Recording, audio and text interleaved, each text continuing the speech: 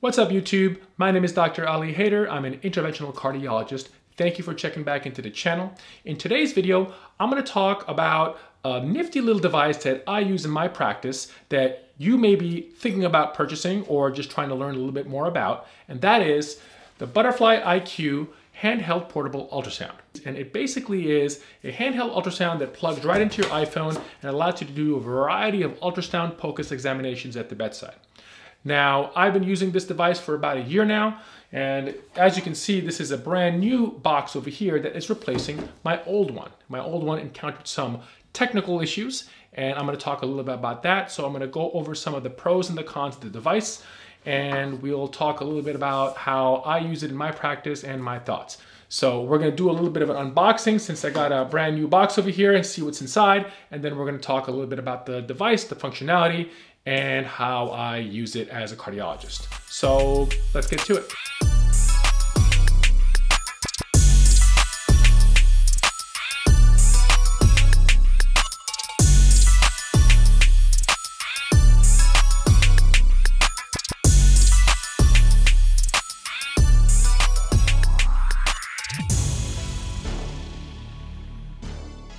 So here's our device right here.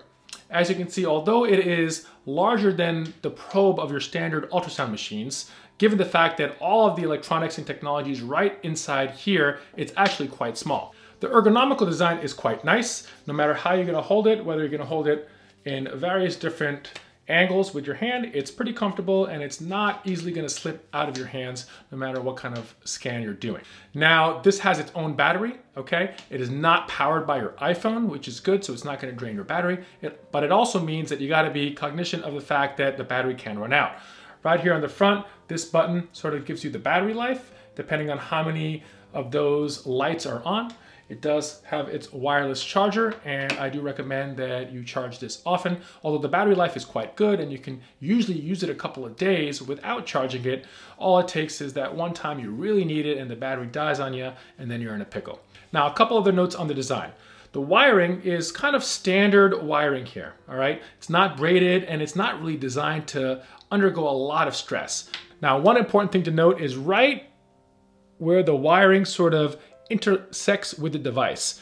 This can become a problem, right? You don't want to put a lot of stress at this spot right over here because that can damage the cords and wiring inside and cause a connection problem. This is actually what happened to my old device, all right? And I think that's why this device stopped communicating with my iPhone. If you can look, it's kind of hard to see, but you can see already there's a lot of stress on that cord and there's a little cracking over there. And that can happen quite easily, so you have to be careful there. So the company does recommend caution, and when you're wrapping this up, you want to keep a little extra slack on this to make sure that it's not going to get a lot of stress. Now, even with that, as careful as you are, it can still get damaged, especially if you're carrying this around in your white coat or it's in a bag. So I do recommend getting some sort of dedicated carrying device to increase the longevity and to make sure you're not going to screw up any of the wiring on the inside. So that's an important tip to note. Okay, so you have seen the device. Let's take a look at how it functions with our iPhones. We're going to unravel our cord. We're going to grab our iPhones here and we're going to plug it in, and let's have a look. Pretty quick. Allow.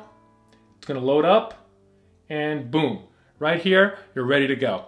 We can choose presets. All right, so this again can be set to whatever sort of organ system you want. Of course, I'm using a lot of cardiac or cardiac deep, which is a little better resolution. You select it and pretty quickly you're ready to go. If we want to go then quickly to vascular, for example, we want to look at carotid, again, boom, you're ready to go. So switching between presets is actually quite quick.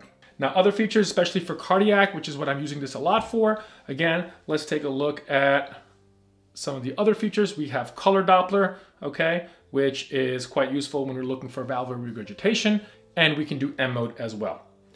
Now, what we don't have the ability to do right now is CW or PW, which is continuous continuous wave or pulse wave Doppler. So we're not able to assess, for example, velocities such as TR jets to look for pulmonary hypertension. We cannot really evaluate for aortic stenosis velocities, mitral stenosis jets to look for degree of valvular stenosis, so that is one limitation. However, the 2D and the color Doppler is enough to get you a lot of information that can be quite useful. So how do I use this most? Again, as a cardiologist, echocardiograms is where the money is for me, whether I'm in the office setting or I'm in the hospital setting. In the hospital setting, of course, if I'm seeing a new consult, it's really easy for me to get a quick assessment of the left ventricular function. I can get an assessment of the valves and look for a pericardial effusion, look at the IVC. So it's quite nice to get, basically it becomes a complement to the physical exam. So I don't have to wait to get a formal echocardiogram to get a lot of this information. Also, for patients that are crashing in the CCU, for example, somebody who we want to do a quick assessment for a pericardial effusion, we want to look for mechanical complications. I love it when I'm doing consults for patients with pulmonary embolisms. I can take a quick look at the RV without waiting for a formal echocardiogram. So in the hospital, it's definitely super useful. Now, I also like this in the office setting, particularly when I'm seeing a new consult. A new consultation for a patient with chest pain or shortness of breath, I can quickly get an assessment of their left ventricular size, function, look for an effusion, etc., really quickly, right at the bedside while I'm listening to their heart and lungs. Also, patients I'm following up after the hospitalization for heart failure or for a myocardial infarction, and I want to get a quick assessment of the left ventricle. Maybe I'm following up a pericardial effusion. I can take a quick look at access sites after I've done a procedure in case somebody has symptoms to look for a pseudoaneurysm. When I'm seeing new consults, I can take a quick peek at the carotids. I can look at their axis and the radials and the femorals if I'm planning a procedure. And I can also screen for AAAs. And this will give me a quick assessment, again, kind of complementing the physical exam to figure out what I really need to spend money and get on this guy as far as formal testing goes. Now, when patients are overweight, obese, have bad lungs, etc., it can be really difficult to get good images. So the image quality, again, is not the same as your actual echo and ultrasound machines. So we'll be clear on that. So let's take a look at some of the image quality. I want to take a look at my radial artery and see how we see this on our iPhones. Okay, so we plug our device in here. We're going to go to the app. Boom, we're ready to go. We're going to go and select vascular access, select. Going to take off my watch. Going to get a little ultrasound jelly here. Yeah, I just have it lying around at all times. So this is my radial artery. We're going to have a look here, and there you go. So right there is my radial. You can see the veins are rounded. We can kind of compress those veins to see the artery. There you can see kind of pulsating a little bit. And there we go. We can get this in a longitudinal axis as well. Little color Doppler, we can again confirm that this is in fact arterial. Okay, so while we're here, let's have some fun. Let's have a look at my carotids. So here's my common carotid artery, okay? And here's the bifurcation, we can see that. This is my internal carotid. Again, it's hard when I'm standing up, but you can get a good sense. We can go to long axis, or I can try to. So you can see the bifurcation here. There we go. And I'm pretty free of plaque there. This can also be quite useful when you're looking for vascular access, taking a look at the size of the IJ or femoral vein or wherever you're trying to get venous access for a line, perhaps in the ICU. So how about cardiac? Let's take a look at the quality of some of the cardiac scans, because again, that's what I'm really using this most for. Okay, so the first case is a patient who came in with a late presentation anterior wall myocardial infarction.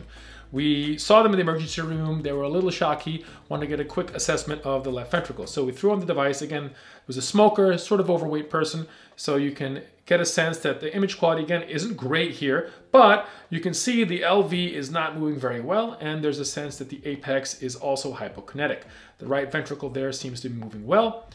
We're looking at the parasternal axis. You can see that the basal segments move well, but the mid to distal segments of the anteroseptum and the infralateral wall seem akinetic. And you can get a sense there's a small pericardial effusion posteriorly. Let's take a look at another case. The next case was a patient who came into the hospital with some shortness of breath, and there was an enlarged cardiac silhouette on x-ray, so we were suspicious for pericardial effusion or tamponade. Also had low voltage on the EKG. So we threw on the butterfly IQ, and the subcostal view clearly showed he had a large pericardial effusion. This kind of confirmed our diagnosis, and pretty good image, and we were able to get this pretty quickly. The right ventricle also seemed a little unhappy, so we threw an M mode across the right ventricle, showing there was a little bit of diastolic collapse, which sort of proved our theory. We then also took a look at the IVC. You can see the IVC was a little dilated, so again, this gave us quick information to make a diagnosis of probable tamponade, of course, combined with the clinical situation, and that patient ended up getting a TAP. So again, I wanted to show you these few cases to give you a sense of the kind of information we can get pretty quickly at the bedside, even if the image quality isn't perfect. So in summary, I think this is a very useful device that has utility for a broad range of physicians, certainly cardiologists, definitely emergency room physicians, and they can use this for all types of POCUS exams, critical care doctors in the ICU, and even hospitalists who are trained appropriately.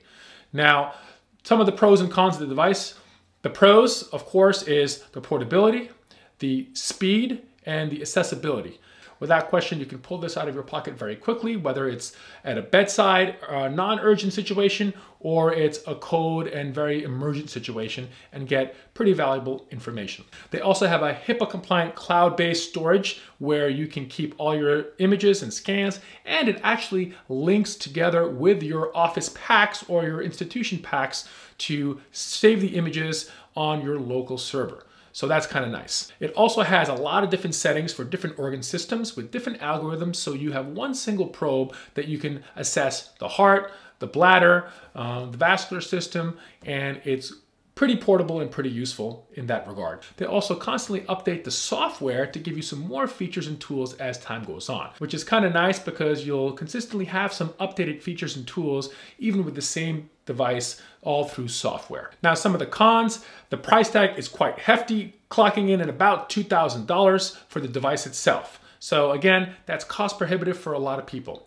Additionally, there is a monthly service or a yearly fee you have to pay for their cloud-based storage and for some of the more advanced features. So although you don't have to purchase that monthly service, it does limit you in terms of saving images on their cloud and utilizing some of the newer, fancier tools and software updates that they offer. Another con, one part of the design that again I don't like, is the risk of damaging the cord right at the interface of the device. Again, that's what happened to me. So that may become a problem for some people. So you have to really pay attention to that and take care of it. And frankly, it may even be worth buying the carrying case if you're spending $2,000 on the device to begin with. It also does not have CW and PW capabilities. I'm not sure if that's going to be added some point in future versions, so that does somewhat limit your ability to evaluate, for example, valvular disease.